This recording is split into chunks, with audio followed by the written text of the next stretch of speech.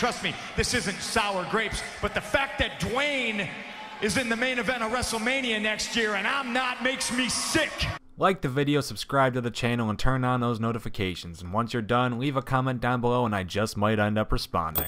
Conspiracy theories, rumors, speculation, professional wrestling fans seem to be even more drawn to the like than typical fan bases, and in all honesty, it does make a hint of sense. Unlike regular TV watchers, a very large chunk of WWE's fans are in on kayfabe's inner workings, and therefore have some kind of right to feel a bit more knowledgeable than they should about the product that they're watching. So when something out of the ordinary happens, it's almost natural for our brains to come up with a theory as to what's going on and just leave it up as truth. We already know too much, so why wouldn't we be able to know more? At least that makes sense to me. Maybe I'm just a fucking idiot who should have paid attention in psychology. Either way, I'm D Wicket, and these are 10 WWE conspiracy theories that many fans take as the truth. Now, immediate disclaimer, these are all theories, not proven, not true, and some of them are a bit ridiculous. That's kind of the point of conspiracy theories. I'm merely the messenger, so before you leave your comments that I'm a fucking idiot, I already know that, but this isn't why. Anyways, number 10, Daniel Bryan was always medically cleared. It is with a heavy heart and the utmost sadness that I officially announced my retirement. Let's start with the one that, if true, is goddamn infuriating. Daniel Bryan has obviously had a rough career in terms of injuries. The dude treats his head like it's disposable and has had more concussions in one career than most people will have injuries throughout their entire lifetime. The story goes that while yes, Daniel Bryan's latest concussion back in 2015 was serious, it wasn't nearly serious enough to put the man in retirement. Instead, WWE purposefully had their doctors not clear Bryan since he saw him as a roadblock in the way of the man they wanted to push at the time, Roman Reigns. It does make some sense. I wouldn't put it past WWE to pull something like this, and every single other doctor Bryan went to did clear him. And you all know how much they wanted to push Reigns. Well, who was the most popular babyface through pretty much the entire early stages of the Roman Reigns experiment? Oh my god, it adds up. You are cleared.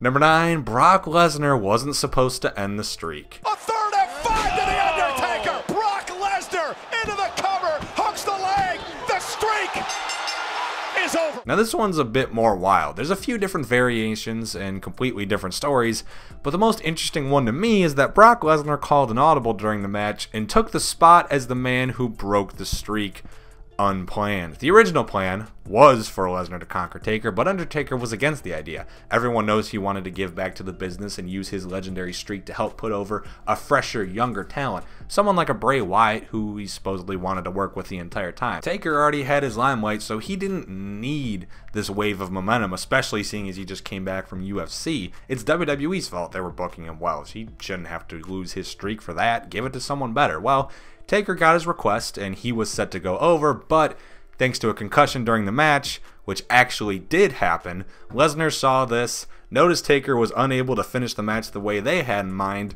and took control and decided that pinning the man was both safer to The Undertaker and better in terms of his career, making that legendary Paul Heyman reaction authentic.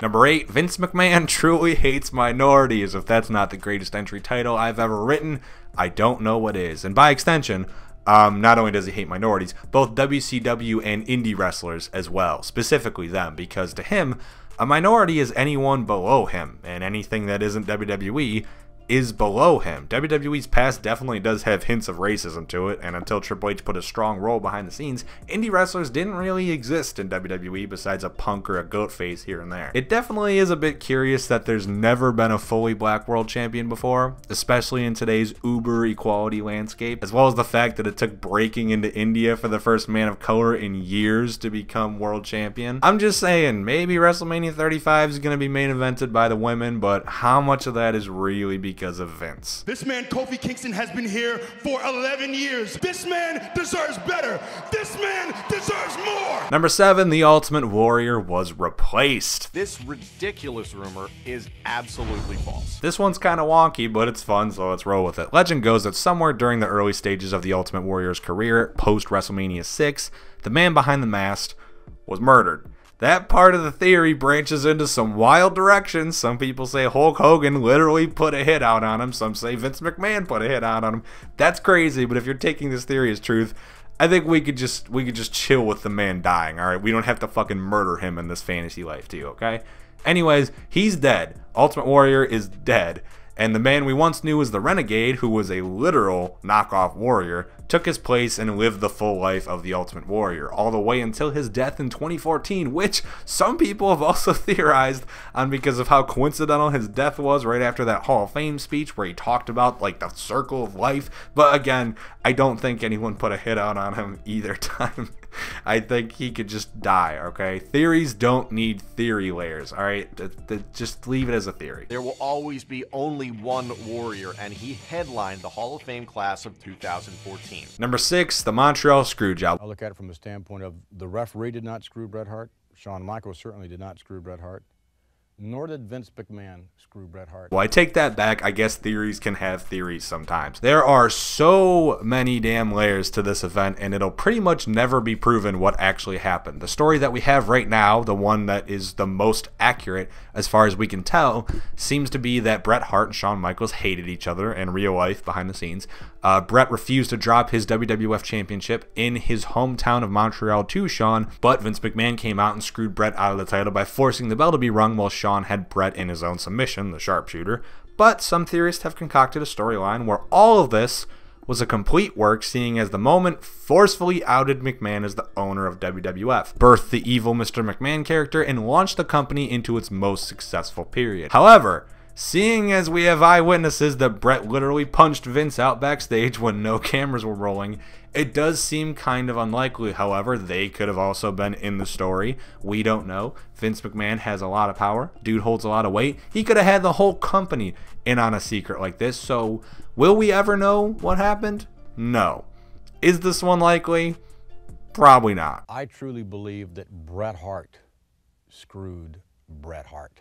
And he can look in the mirror and know that. And speaking of ones that are unlikely, number 5, Finn Balor's injury was a ruse. Another one that would really piss me off to all hell. Some people find it a bit convenient that Vince McMahon, a dude who really doesn't treat those NXT call-ups as main roster equals, again going back to his minority complex, allowed Finn Balor to come up to the main roster as Raw's 3rd overall draft pick, mind you, pin Roman Reigns clean, and win the Universal Championship at SummerSlam before suddenly being taken out of action with an injury. Yeah, some people have theorized that Vince pulled Balor aside at some point and made a deal with him, allowing Triple H's wish of NXT call-ups finally being valuable without needing to actually use them significantly, and then taking them off television, only to come back and never reach the same heights because now Vince has one up on Triple H because his guy couldn't hang. I don't think this one's true, but I swear to God, if I ever found evidence, I'm burning WWE to the ground. That's legally a threat, so we're gonna pretend I didn't say that. Never mind, WWE, the only flames I'm giving you are through these videos.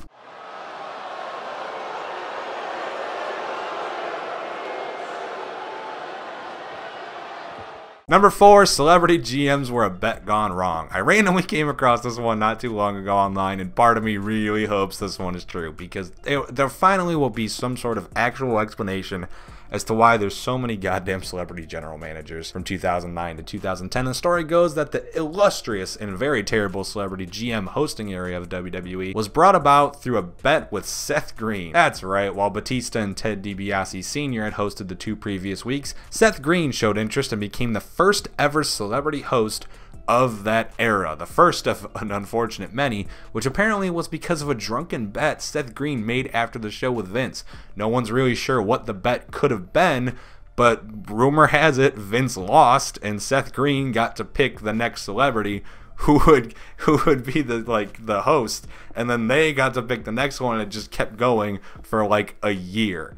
That's ridiculous, and in all honesty, this one probably didn't happen, but it's interesting to think about how the fuck this dog shit year of hosting could have began. Make a fist and throw it right to the face of Cody Rhodes.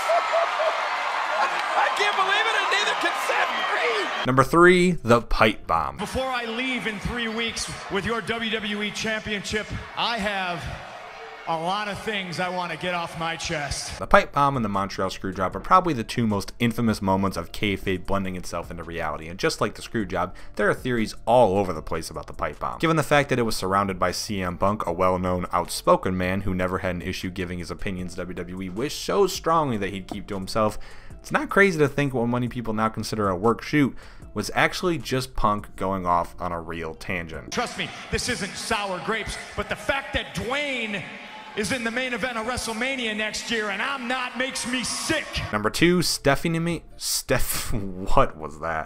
Number 2, Stephanie McMahon and Randy Savage. The long-standing rumor with this one is that Stephanie had a behind-the-scenes relationship with the Macho Man that became sexual, and the real reason why Randy Savage was forced out of the company. The timeline of this relationship and him leaving for WCW match up kinda perfectly, so it does make some sense. Maybe the real reason the Macho Man had to leave was because he was being a little bit too macho around little old Steph, who was 18 at the time, by the way. That's some big yikes territory. This is also around the time Savage's relationship with Miss Elizabeth was hitting an all-time low and ending, so honestly, it makes a lot of sense how this conspiracy theory has kept itself alive for so long. Randy Savage has been unable to sign a contract with the World Wrestling Federation, not unable to rather come to terms with the World Wrestling Federation for a new contract. And number 1, Vince Russo was a Vince McMahon pawn. My absolute favorite WWE conspiracy theory.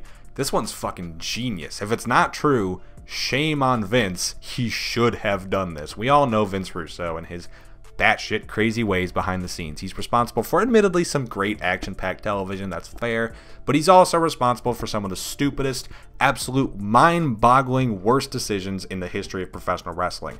Look no further than the phrase Judy Bagwell on a forklift match for proof. I don't know how it gets worse than those 7 God damn it. I don't know how it gets worse than those 6 words in a row. Come on. Do math. Well, the theory goes that Russo wasn't actually insane and instead was just a pawn in Vince McMahon's long-term plan. They agreed that before Russo left the WWF, he would get to do some weird shit, make sure everyone in WWE and WCW and both audiences alike know about Vince Russo, know that his booking is insane, and then send him over to WCW, who McMahon was cool with getting ahead of them in the race as Vince Russo was the master plan nuke all along, and it was all thanks to a plan concocted by the pair of Vinces. Russo would take over as the head of creative during the worst period in WCW history and book it to an oblivion point where they just could not compete with the WWF anymore, giving McMahon the victory. Wow. Well, the fans in Richmond love it. These people gotta learn to shut up and show respect. And those are 9 WWE conspiracy theories the fans believe, and 1 that I am desperate to somehow prove. What are your thoughts? Let us know in the comments down below. After liking the video, subscribing to the channel, and notifications, ring that bell. Thanks for watching, guys.